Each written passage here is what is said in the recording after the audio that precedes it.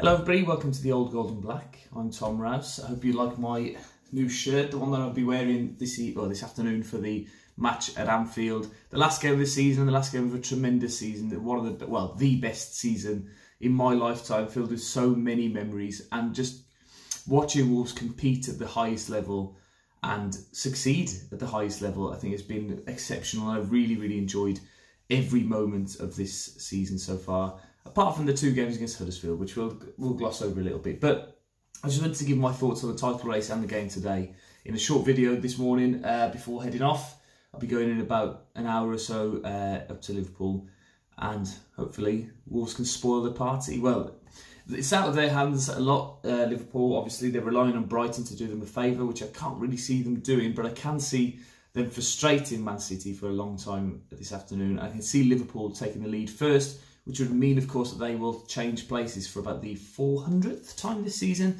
That's been made a lot of that by the media because, of course, they haven't played at the same time for most of the second half of the season. So one team has always gone ahead of the other. And yes, they've changed hands 32 times, but if you look at per match day, Man City have probably been top for a long time. If you take the game in hand that they had for a long time into context as well, they have been leading since they played each other back at Christmas time, really, I think. Liverpool, however, they've had this massive game on Tuesday night, of course, against Barcelona, when they turned around the 3-0 deficit to win 4-3 on aggregate. Incredible performance, and then matched somewhat by Tottenham the next day.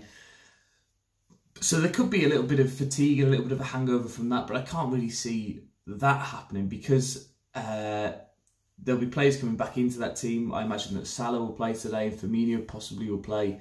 So there'll be a bit of a few fresh legs in that team. And as well, yes, it might have been an emotional day, but it didn't go to extra time. They didn't have any injuries particularly. It wasn't a tough, challenging game in that context. They did do a lot of running, but I don't expect them to be too tired today. I expect them to be, the Gegen press that Klopp likes, the heavy metal football.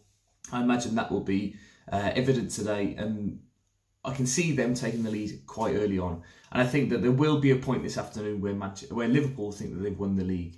I could possibly see Brighton holding on and making it really tough for Manchester City, a little bit like Leicester did on Monday night, and just stopping them from scoring, stopping them from having chances. But that being said, I can see Manchester City will score at some point this afternoon. I also think Wolves will as well. I think it could be what I'm hoping, this is the ideal scenario for me, is that Manchester City cannot score against Brighton. It's 0-0, 0-0, 0-0. Then Liverpool score with about 20 minutes to go. They think they've won the league. There's people on the cop dancing. They hear that the Manchester City game has ended, and then Wolves break through, and Jimenez or Neves, somebody iconic, scores the goal to win Manchester City the league. That would just be amazing. But it's good to go to this game without needing anything and just being able to enjoy the drama of a title race without being directly involved in it. And I do think that Wolves will play a strong team today. I think that's been something that's been discussed quite a lot over the last couple of weeks, whether Wolves would actually go with under-23 players or give Will Norris and Max Kilman minutes. But I think that Nuno whether he fully satisfied the players once last week by bringing them on for a couple of seconds or not is beside the point. Wolves will be, all the eyes of the world will be on Anfield and the Amex this afternoon. So we have to play our strongest team. We have to play to win. It's a competition.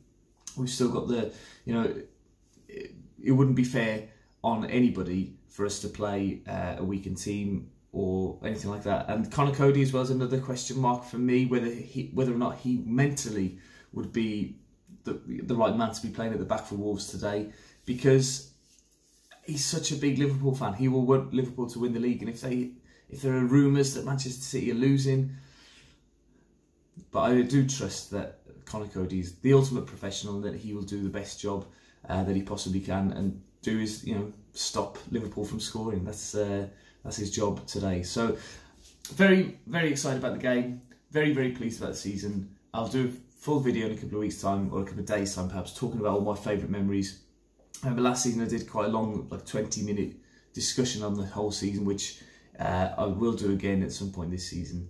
But yeah, let me know your thoughts about the title race down below, and share any memories perhaps that you want me to discuss in the next couple of days in my season review. And then don't forget to subscribe with the bell on, and then check back after the game for a review on Wolves beating Liverpool.